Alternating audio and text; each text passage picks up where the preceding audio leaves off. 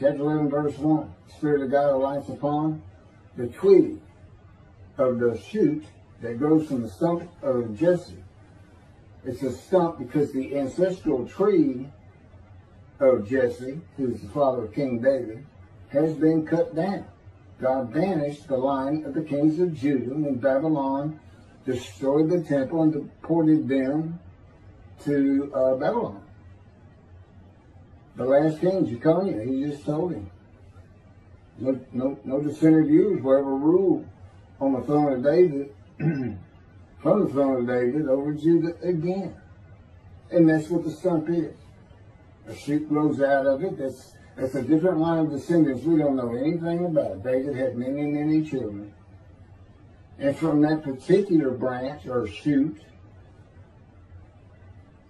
you find a twig on a tree, a new ancestral tree that nobody has any idea of. No man can prove who he is by saying, here's my ancestry back to King David. And the proof of it is not there. I mean, that's just common sense. You got to have a description of it, and God continues using ancestral tree metaphors in Isaiah 53.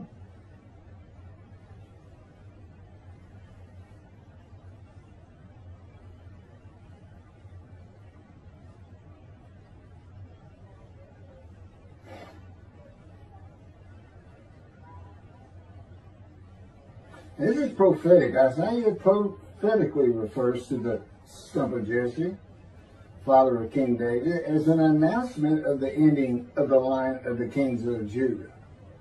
And he's right. Isaiah's writing this. God's having him write it, but he's writing this long before Jeconiah was banished by God in Jerusalem and the temple destroyed.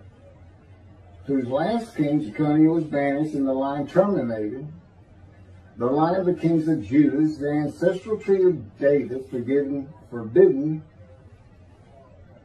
to ever rule in Judah and Jerusalem. The tree fell, leaving a stump. It is the line of heirs in the first chapter of the book of the New Testament of Christianity, of the Holy Bible. We start out with the banished ancestral tree in the Christian Holy New Testament. That's where we start. You got to go past the book they stole and call their own, and then give it no meaning and call it an Old Testament. Let's just delete it and take it out. It's got no business with the New Testament.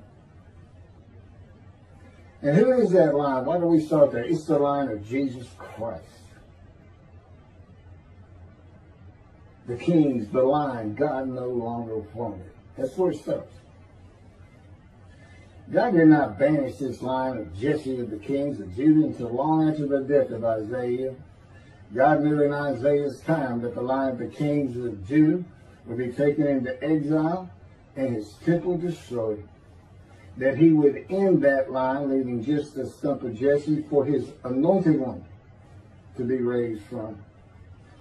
Jesse, Jesus, could not fulfill the book of Isaiah, not for the reason that his line had been banished, but simply because he doesn't come from the stump. I mean, Christians can say, oh, well, that line was banished, but he sent Jesus anyway, so he must have lifted the banishment. Yeah, but he's still not from the stump. And he's certainly not described in Isaiah 53. You need to take your scissors and cut your Old Testament out. Your Old Testament doesn't belong with the New Testament. There is no Jesus in it. He didn't do anything in it except he took some parts that the Jews expected, like a conqueror, a savior. Well, they're all under rule of Rome. Jesus takes one prophecy and says, all the prophets say of me, using your Old Testament Christians, all the prophets say of me, I shall ride this ass into Jerusalem. And the prophecy he's quoting, the next verse is verse 10. Zechariah chapter 9, verses 9 and 10. And he says, and there the Gentiles will scourge me, spit on me, stake me, and kill me, but on the third day I shall rise. All the prophets, Jesus. Well, let me see. I got 20 right here. Right, Christians? You've got 20. Open them up. Open them up and see if he's telling the truth.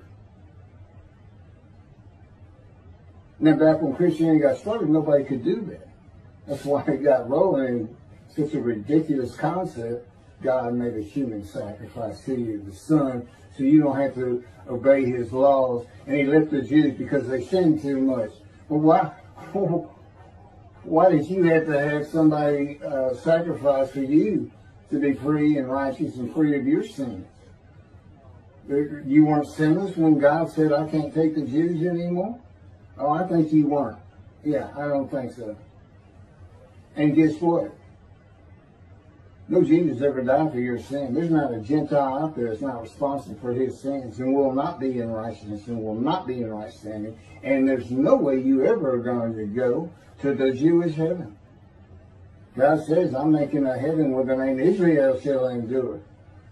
If you want to see heaven, if you want to find forgiveness, if you want to fall under the written forgiveness God brings with him in the day of the Lord, which is today, according to Jeremiah 31, then you're going to have to convert to Judaism. You're going to have to become a Jew. And guess what? God would say, back at you. You go to my people and try to force them to convert to Christianity, a pagan sect of human sacrifice? Back at you. And you know why he says that?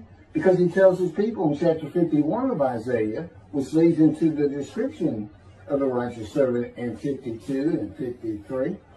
I'm taking my cup of wrath, my bowl of veal from you, and I'm passing it to those who told you to get down on the ground and walked all over you.